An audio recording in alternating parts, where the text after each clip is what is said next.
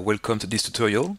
In this section I just want to give you an overview of the interface in case you haven't used Unity in a while or in case you just want to discover it. So I've just created a brand new scene, and in this scene basically you can see different views and windows and tabs. So the first one is called the hierarchy. So again, the hierarchy will be listing all the different objects available in the scene.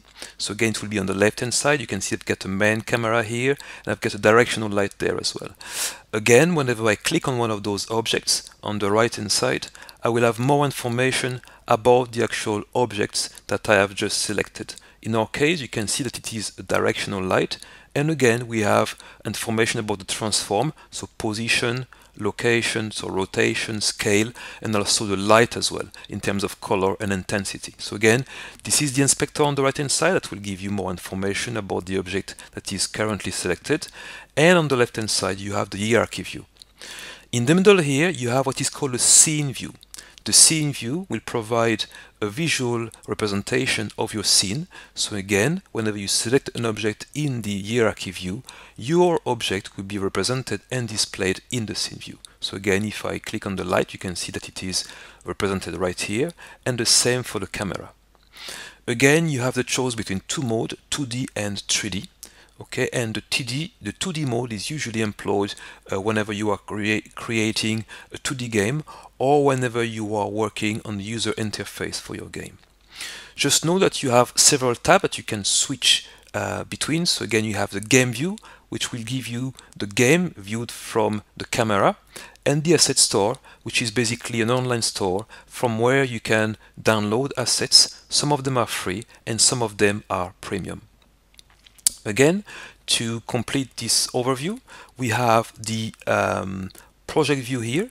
In the project view, you have several things. The first thing is you have different assets and different folders. In my case, again, you have a folder called assets with a load of different objects. So again, this is part of the starter pack and you have in this pack a folder or a project that is to be used for these tutorials.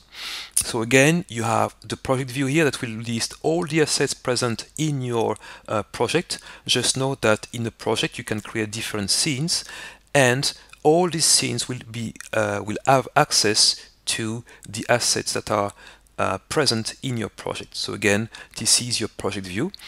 And here we have what is called the console window. I'm going to clear it for now. And again, the console window is basically there to display messages, some of them from Unity that will tell you whether there is an error in your script, or from yourself if you create a script and in this script you write code that is supposed to display information in the console window, then this message will be displayed in the console window. So that's it for the overview.